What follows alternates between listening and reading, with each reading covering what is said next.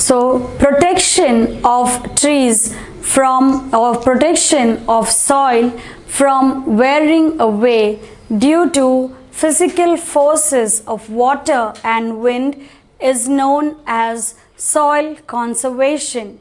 Soil can be conserved in many different ways.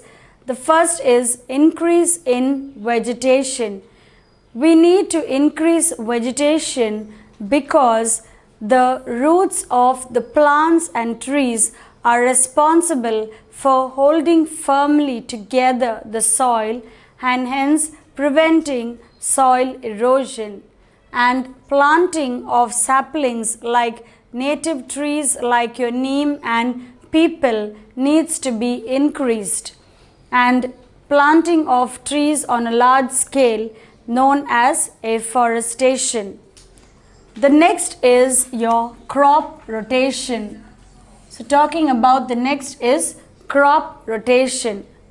Crop rotation is a method of farming where a number of plants, a number of different plants are grown one after the other on a field so that the soil stays healthy and fertile. We see that in certain places many different varieties of plants are grown one after the other without any gap so that the soil stays healthy and fertile. It is done at different times of the year. If any cultivable land is left barren or vacant for long, the loose, dry soil gets eroded easily. Thus, crop rotation always keeps the soil covered with vegetation.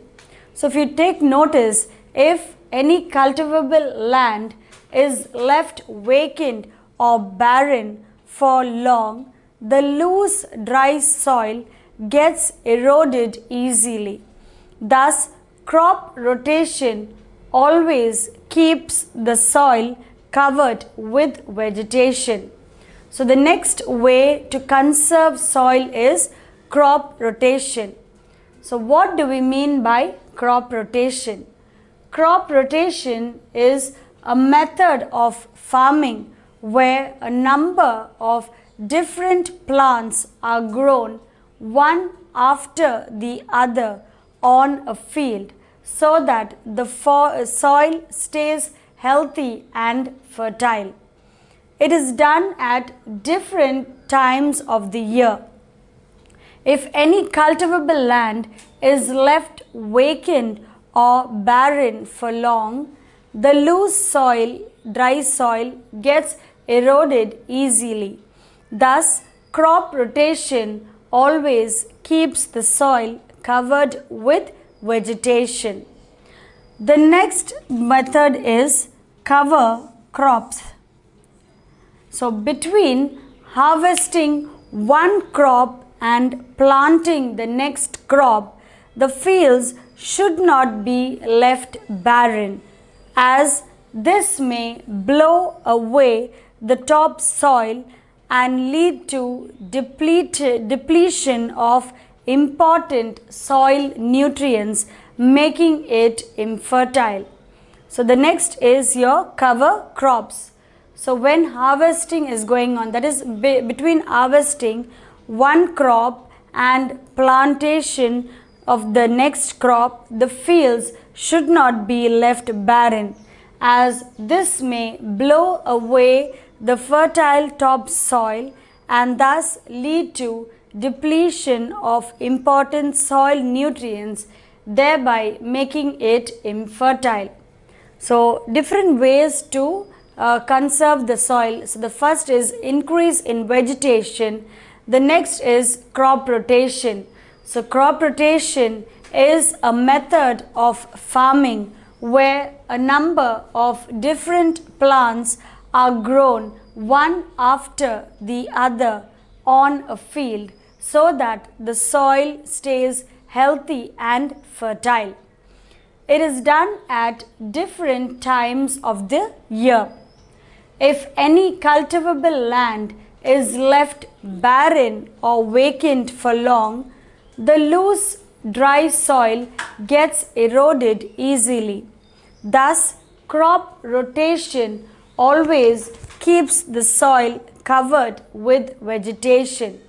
The next method is cover crops.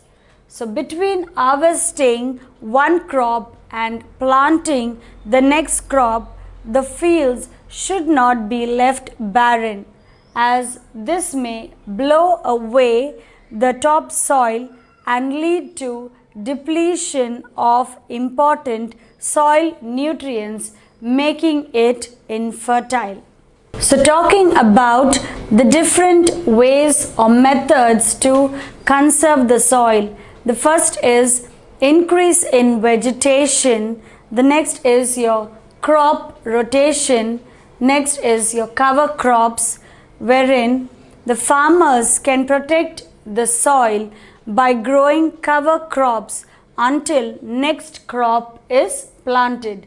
So, the time between the harvesting of one crop and the planting of another crop, there is a gap, and the soil should not be left barren, as it may lose the soil nutrients, the important soil nutrients. In that case, farmers can protect the soil by growing cover crops until the next crop is planted. The next method is development of pastures. So, the next method of soil conservation is development of pastures. The grass and herbs do not get time to recover and grow due to overgrazing. So, when there are excess number of animals grazing at a particular place, we see that the grass and herbs, they do not get time to recover and grow. This leads to soil erosion. To prevent such erosion, areas should be reserved for pastures. There should be one particular place that is known as a pasture, that is, it should be segregated or separated for grazing. Animals should be taken to such places for grazing and not allowed to wander. So, those places that has been separated as pastures, animals need to be taken to those places and not allowed to wander. So, the next method of soil conservation is development of pastures. So, we see that the grass and the herbs do not get enough time to recover and grow due to overgrazing. This leads to soil erosion. To prevent such erosion, areas should be taken and areas should be reserved for pastures. Animals should be taken to such places for grazing and not allowed to wander. So, the next is your construction of embankments.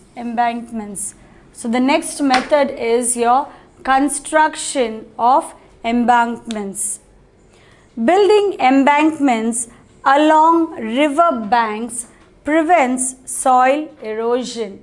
So, to prevent soil erosion along river banks, we need to build or construct embankments. The river water is unable to flood the nearby fields. Soil is thus conserved from erosion through water. So, when we build embankments, the river water is unable to flood the nearby fields, and thus the soil is conserved from erosion through water. So the next method we seen is your cover crops, wherein farmers can protect the soil by growing cover crops until the next crop is planted.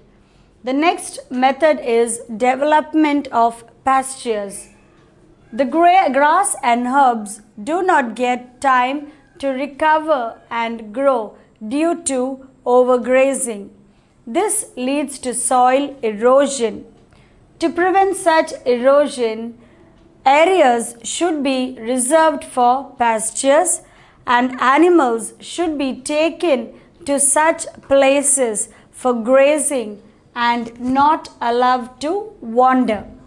The next is construction of embankments. Building embankments along river banks prevents soil erosion. The river water is unable to flood the nearby fields. Soil is thus conserved from erosion through water. So these are the different methods. So the first is increase in vegetation, crop rotation, cover crops, development of pastures and construction of embankments.